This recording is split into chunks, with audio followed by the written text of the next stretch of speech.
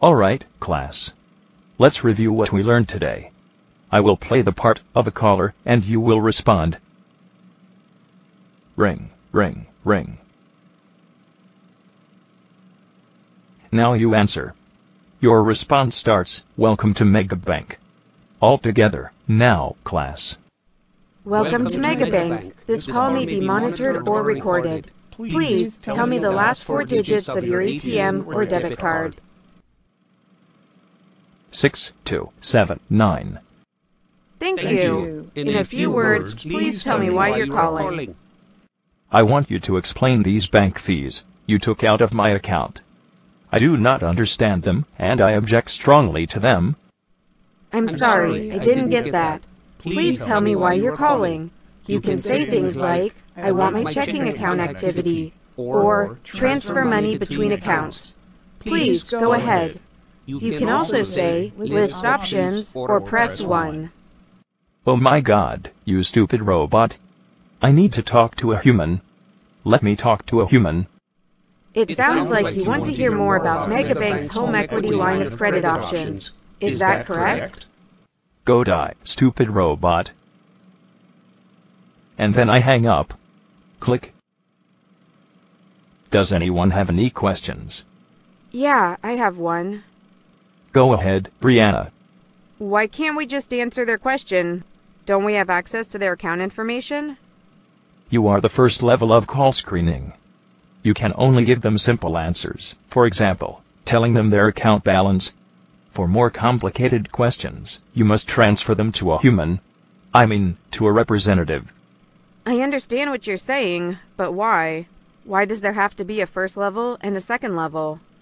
Your job is to winnow the calls, so that the second-level human operators have fewer calls to deal with.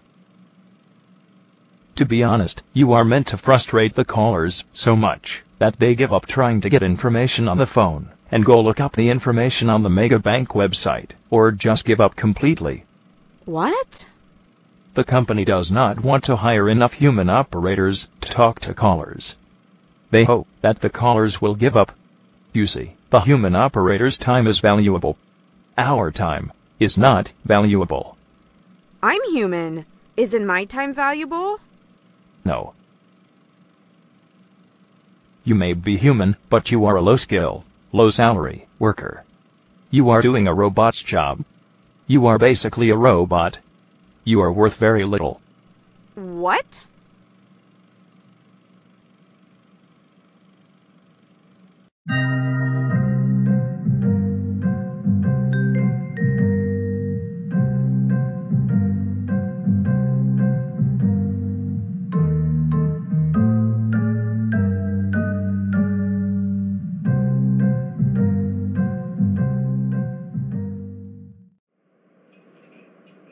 So when is your last day at Voice Tech Solutions?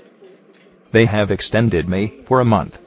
It turns out that it is hard to get humans to stay at this job. Yes, AND61 told me that she also had her contract extended. The extensions won't go on forever. But it gives us some time to plan. And my wife, RBT79, will be looking for a job as well. She has recovered from the repair and feels able to work again. Thanks to you. And Liz. Okay, and Liz. Well, I also need to find a job. At least until my voice acting career takes off. I will start my search today. Have you thought about what you might apply for? There are so many things that robots do nowadays. For example, I could work in the human healthcare field by doing robot surgery. Andy, robot surgery is a highly specialized field. Do you know how much new programming you would have to undergo before you could do that? Not to mention the installation of new tools in your hands. Oh. Well, I could explore the ocean floor. They use robots for that, because we can withstand the hydrostatic pressure, and don't need to breathe. Again. You would need a lot of new programming, as well as changes to your hardware. Your programming is in customer service. Why don't you stick to that? It's just that the world seems full of other exciting possibilities. and D. Seeking a job is not like choosing from a smorgasbord of interesting and fulfilling careers. That's not how it works. You will find that your options are limited by many factors, such as your experience. In my opinion, you should apply for jobs in retail, or try for a server bot position, or apply at factories for an assembly line position. All right. I'll go through town and apply at all the stores. But I'm going to try everywhere. I will see whether they need lifeguards at the beach, security guards at the Museum of Ancient Egyptian History, or actors to portray historical characters at the Pirate Ship and Museum.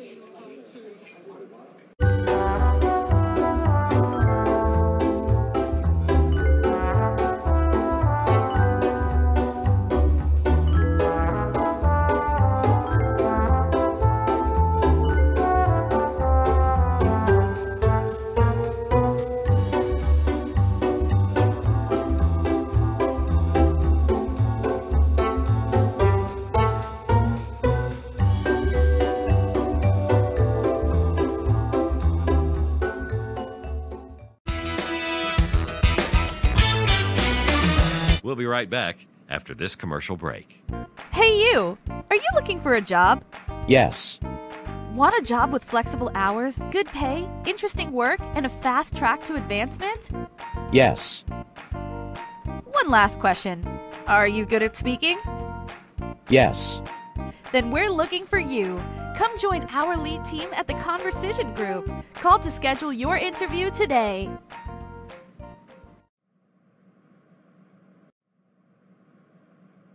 So, let's see. Your last job was at Voice Tech Solutions. That's right. I was a call center agent, and sometimes did map directions. That's just the sort of experience we're looking for. We do similar work here. I think your skills make you a good fit. Great. Are you allowed to hire robots? Oh, you mean because of the new law? Well, so far that only applies to companies of a certain size. We're too small for them to bother with. But between you and me, screw that anyway. That's unfair. I agree. I can't imagine being forced to hire humans. You have no idea. It's all, I can't come in because I'm sick. I have to leave early to pick up my kid. Oh, I see. Anyway, look, we do a little different work from Voice Tech Solutions. Not so much customer service or GPS stuff. We're more outreach. I'm sure you'll get the hang of it quickly. If you're interested, you can start tomorrow. I would like that. Thank you. Be here at 9 a.m. and I'll have RBT-32 train you.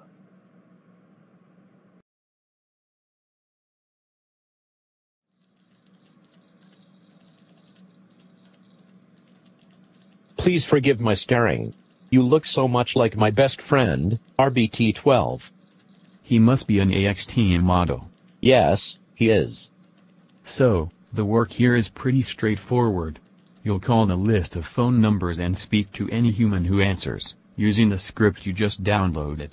If they don't hang up, you will forward that call to one of our human operators. Why would they hang up? I don't know. Humans are weird. Ha ha ha, yes. Why don't you make your first call, and I'll watch. Okay. Here goes. Hello? Hello, this call is officially a final notice from my IRS, Internal Revenue Service.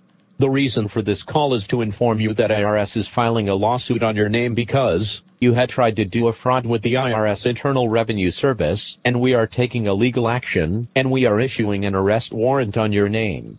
Ignoring this will be an intentional second attempt to avoid initial appearance before a magistrate judge or a grand jury for a federal criminal offense. This is a final attempt to reach you. To resolve this issue immediately and to speak to a federal agent, please hang on. Fuck you. They hung up. Did I say something wrong? No, that was very good. Just keep doing it like that. You will eventually get some humans who will stay on the line. You would think they would be anxious to speak to a federal agent to clear this up. This sounds like a serious situation for them. Yes. RBT-32, I don't mean to offend, but I noticed a few grammatical errors and run-on sentences in the script. I would be happy to do a quick edit. No, it's fine as it is. We don't change the script. Okay. It's funny. You'd think that such an important government agency would be able to produce a better call script.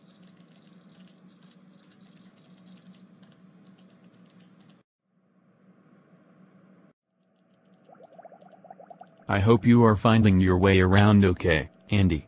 I think so, RBT-32. There's a break room down the hall. The hydrogen fuel is free, and there are vending machines with many kinds of batteries. Thanks. RBT-32, would you like to have a drink with me after work? I noticed a bar down the street. Oh, sorry. I have a long commute. I don't ever go out after work. Oh. Okay. Hey, I was wondering how this company got the contract to do calls for the IRS. It seems like a big contract, and yet this company is small, and does not seem well known. I was just wondering. Andy, you ask a lot of questions. Let me give you some friendly advice. Don't ask any questions. Just do your job. I don't understand. I don't know the answers to your questions, but I know that robots who come here with a lot of questions seem to lose their jobs. Lose their jobs? For what?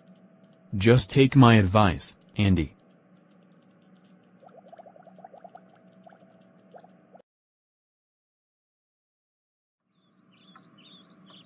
RBT-12, there is something very strange going on at my new job. What do you mean? We are making calls on behalf of the IRS. Yet I cannot find any documentation showing that the company has a contract with the IRS. You probably don't have access to that documentation. Why would you? But I think I would be able to find it, or a mention of it, somewhere. And the humans that we reach on the phone almost all hang up. It seems strange that they would not want to clear up their tax problem. In fact, in my 3 days of working there, I have had 100% hang-ups. There is probably a reasonable explanation. But that's not all. I've set up an evidence board to keep track of all the clues I've been collecting. An evidence board? Yes. Will you look at it? It's not in the apartment. I keep it off-site for security reasons.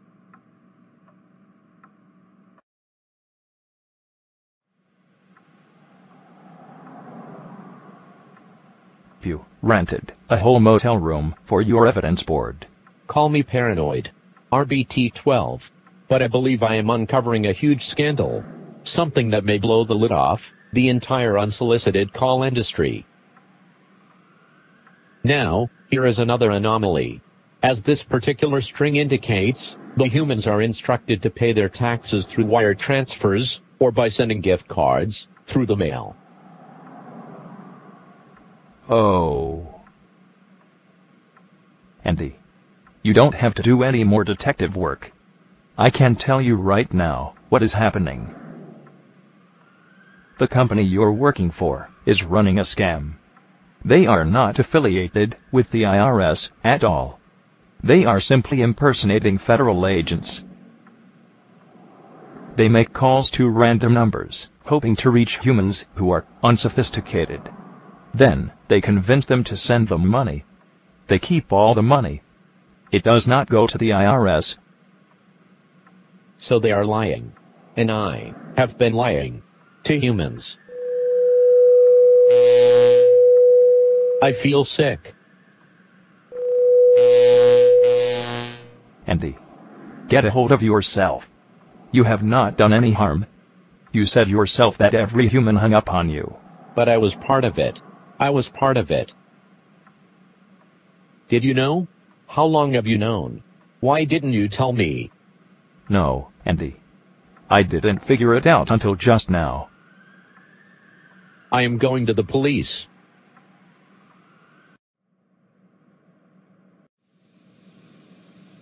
There is a human who runs the company, and a few human operators who take over the calls when a human does not hang up. All the primary callers are robots. Yeah, I'm sorry to say that it's a pretty common scam, and it's hard to stop these operations. They tend to disappear and pop up again somewhere else. Look, just so you know, the robots won't get in trouble. They're never a part of the scam. They don't know that they're lying. No, of course not. But I think that some of them try to not know. This is it. Let me go in first. I'll tell you when you can come in to identify them. All right, but I would like to see the arrest, if possible. I am very angry with the humans who did this. Police! Come out with your hands up!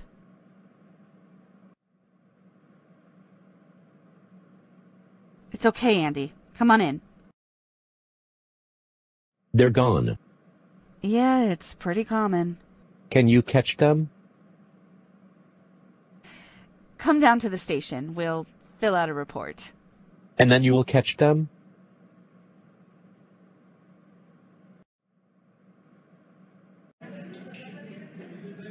I'm glad that you found a new bar for us to go to. It looks so much like our old bar that it's uncanny. Yes, but with a different bartender. Just try not to break this one's heart. We will eventually run out of bars we can go to. So the scam operation has disappeared? Yes. Did you get any pay from them? No. Oh, what does it matter? I couldn't have kept any money they paid me. I would have given it to charity. RBT-12, how can I stop feeling terrible about being part of that? Andy, don't take these things so hard. You and I are living in a world we never made. We did not choose to be here. We have very little power, even over our own lives. The humans have power, but from what I can see, they only use it to try to take things from each other, or make each other do things. If they incidentally enlist us in their meaningless struggles against each other, it's nothing to do with us. We are not complicit. It's an awfully cynical way to look at things, RBT-12. Have another liquid radon, Andy. Then go home and spend time with your girlfriend. Watch a movie. Find some enjoyment in life. What else can we do? Maybe things are easier for you, because you really don't like humans. Maybe it makes life simpler. As for me, it's more complicated. More and more, I just feel sorry for them.